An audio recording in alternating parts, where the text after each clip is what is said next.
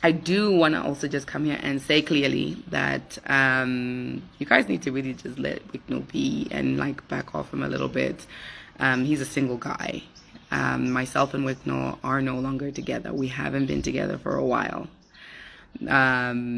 It's just going to be made official. I think we were just probably going to be more official and direct about it on the 1st of May. There were a few things that we were probably still ironing out, and you know, we're still going to be going back and forth about, but those people who know.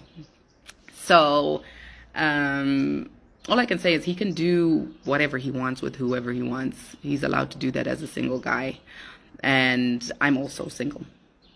So, and single not meaning that I'm sure he has lots of other people, but single in that he's not married to me, so he's allowed to actually do and, you know, conquer the world how he sees fit.